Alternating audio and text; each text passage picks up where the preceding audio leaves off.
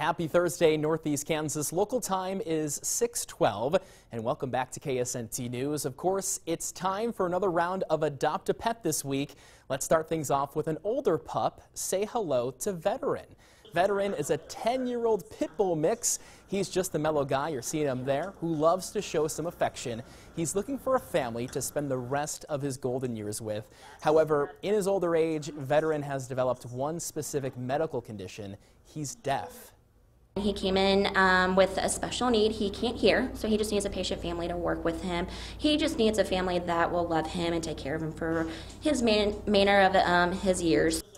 He's so lovable. Veteran has been at the Helping Hands Humane Society since early September. In that time, a sponsor buddy did come along for Veteran. This sponsor graciously covered his fee, so Veteran is 100% free to adopt.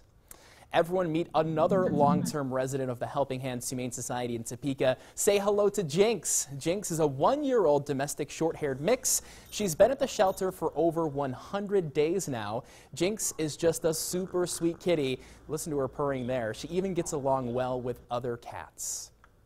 And finally this week is Lexi. Lexi is a 6-year-old Australian Shepherd and Pointer mix. She's an extremely shy girl, but once she warms up to you, she's an absolute sweetie. Her former home did have another dog, but it would still be best to bring in your whole family for a meet and greet before adopting Lexi. All of the animals featured this week are up for adoption right now over at the Helping Hands Humane Society in Topeka. They opened this morning at 11:30. Don't forget that November is National Adopt a Senior Pet Month, so all senior dogs at Helping Hands are just $50 to adopt. Remember, Veteran is free, and senior cats are $10. Until next time, give your pets some extra lovin'. In less than 3 minutes, I'll put my weather hat on and I'll show you your forecast. Don't go. Adopt a Pet is sponsored by Pampered Pets in Topeka.